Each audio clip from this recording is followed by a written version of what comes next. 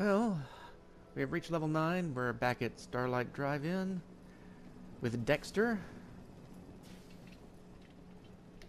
And the newest addition is a bunkhouse so that we can start putting up more settlers. Kind of ran out of cloth, so only had 2 extra beds, but yeah, they'll get us started. Actually, I had to go to Trudy up at Drumlin Diner and buy concrete for this.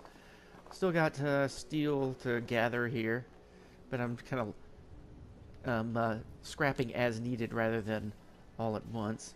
Move Sturgis down here for future use if I need him. He's operating as a scavenger. I've got a couple scavenging stations. She's one scavenger working out of this station, and he's got a station back on the other side of the screen. We have completed the quest for 10 Pines and cleared the raiders out of Corvega. My suit of power armor was very handy for that.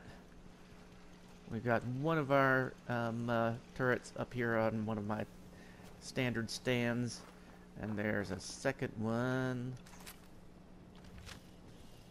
up there on the end of the awning of the projection tower.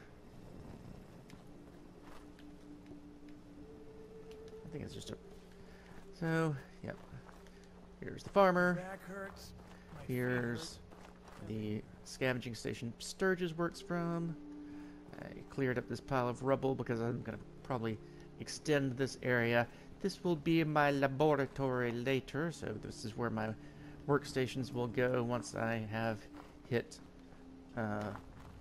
local leader 2. And that's about it for my 3rd installment. Have fun with your own builds, have fun playing your own games, and we'll see you again soon. Bye-bye.